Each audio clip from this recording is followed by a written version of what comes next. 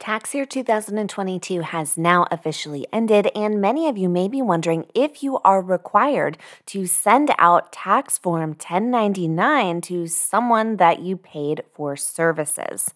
The IRS states that if you paid someone who is not your employee, such as a subcontractor, attorney, or accountant, $600 or more for services provided during that tax year, a Form 1099 NEC needs to be completed, and a copy of 1099 NEC must be provided to the independent contractor by January 31st of the year following payment. Additionally, you must also send a copy of this form to the IRS also by January 31st. Now, you can manually create Form 1099 NEC and send a copy to your contractor as well as the IRS yourself, or you can utilize a third-party service to generate the form, deliver the form, and electronically file the form with the IRS. I have a video that shows you exactly how to do this, linked in the description down below.